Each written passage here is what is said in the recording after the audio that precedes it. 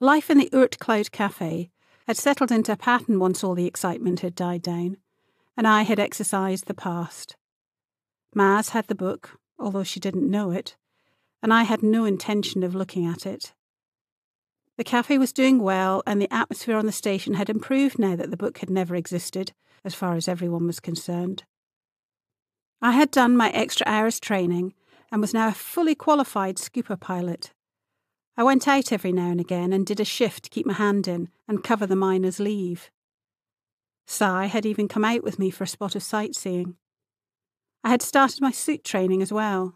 Tina had talked me into it, and after the initial fear it felt very liberating to bob around.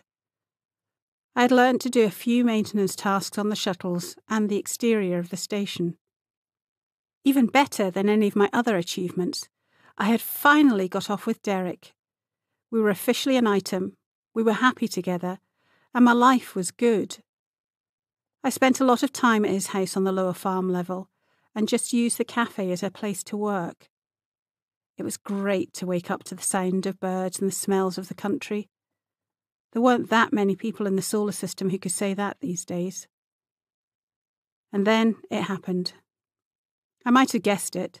Things were all working out, a sure sign that a big boot would come and kick me on the arse. It was Si who spotted him.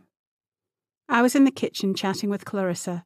It was pie-making day, and I was engaged in a little quality control when he came in, looking worried. "Andy," he said, "don't react, but there's someone out there you might not want to see." I crammed the last of the fruit tart into my mouth and chewed. Then I went to the serving hatch and peered through. My stomach lurched and my head spun. Oh, bloody hell.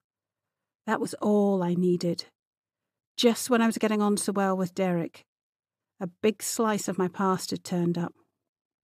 The worst thing was that just the sight of him still made me come over all unnecessary. I felt a tingle and my face must have gone red. "Tell him I'm not here," I said to Si, "and for goodness sake, get rid of him." Too late. He walked in. Maz must have told him where I was. Thanks for that. "Looks like you can tell him yourself," Si said dryly. "Hi, Andy." He shuffled about, keeping his distance. Wise move. I tried to look him straight in the eye, but he was looking anywhere but at me. "I'm glad to see you," he said. He sounded tired. "I'll be off then," said Clarissa, sensing the tension that had come into the room with him.